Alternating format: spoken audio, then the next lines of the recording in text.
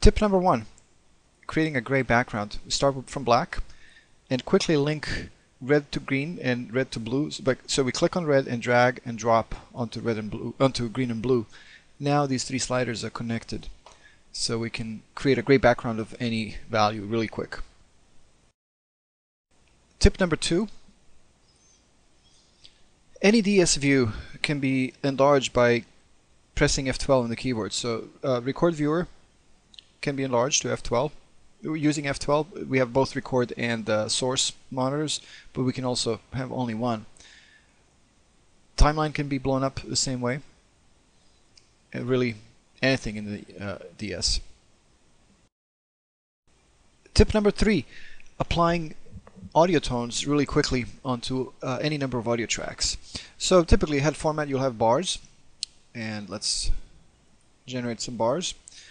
And then what you would do is you would mark an area between in and out and go to generate, go to audio effects, tone generator, do the same thing on the next track, audio effects, tone generator. But so if you have a lot of tracks, if you have 12 tracks, it takes a while to do that.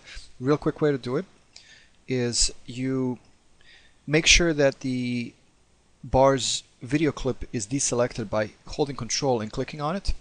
And while we have the in and out marked, click on the select marked region, which will select everything.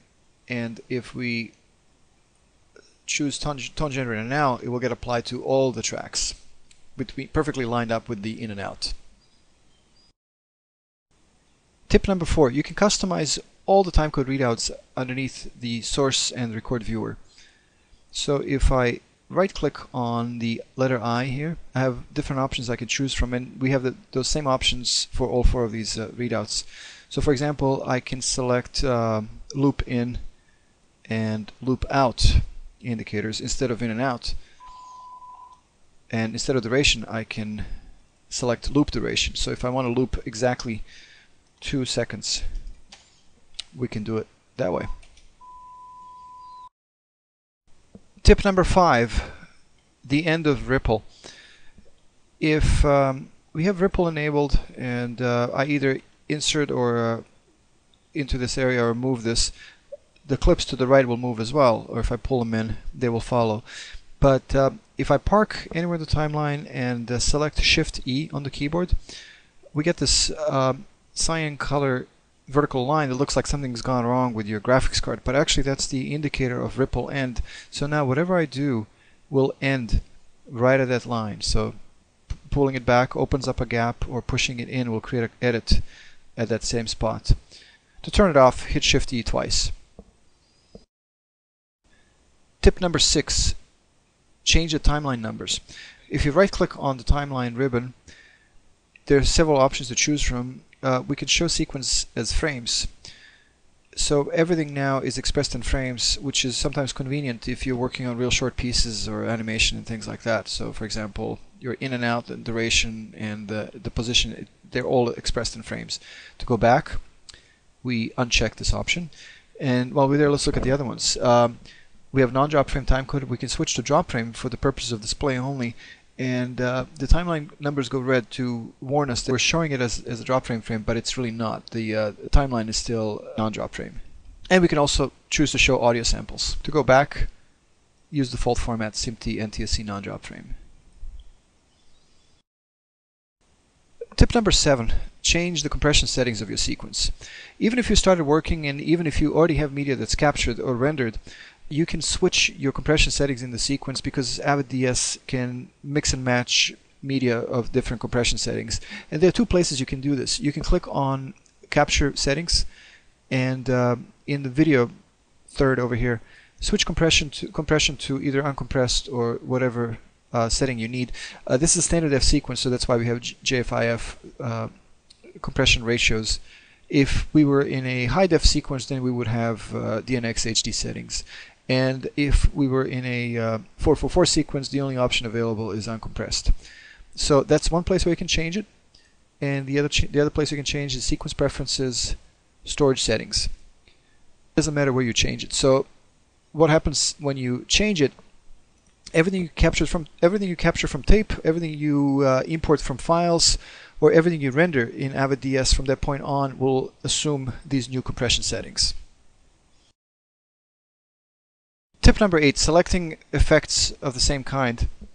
If you need to delete, let's say, all these DV effects from your sequence, you can control click all of them one by one. So, if you have a long project, that's quite tedious. There's a better way to do that. Here under Customize Toolbars, choose Editing command category and look for Select All Effects of Same Family. Click on it and drag it and drop it. You can do it in your in any one of your toolbars. You can place it here.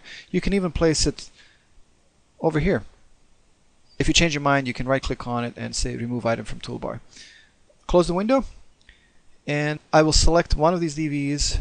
Click on Select All Effects of Same Family, and they're all selected. Hit Delete, and they're all gone. Or if you need to make modifications, let's say we have to change the processing to 32 bits float just for these effects. Now I have globally changed all of my DV effects to 32-bit float. Tip number 9, you can change the default style of interpolation for animated effects.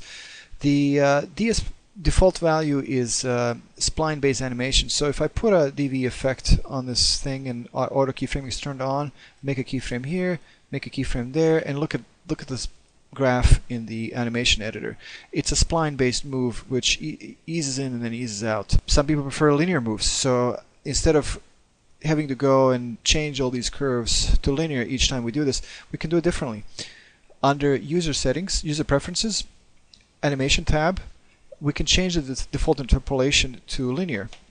Click on OK, apply the DVE, make a keyframe here, go to the end, keyframe there, and if you look at the motion graph, for this animation, it's a linear move. Tip number 10, mapping FreezeFrame buttons on our toolbar up here.